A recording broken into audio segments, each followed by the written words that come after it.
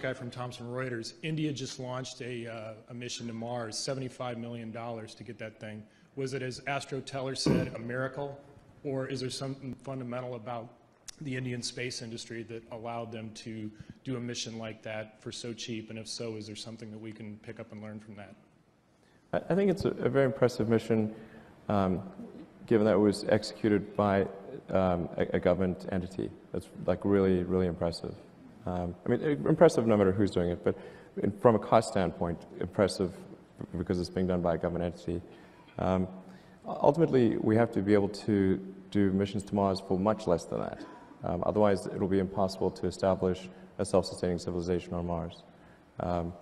Because we'll have to transport millions of tons of cargo, millions of people, and the cost of moving to Mars has to be affordable. Otherwise, people won't be able to go. So it has to ultimately come down by a couple orders of magnitude from that level. Sub $1 million then. A couple orders of magnitude, I'd say well below $1 million, yeah. Elon Musk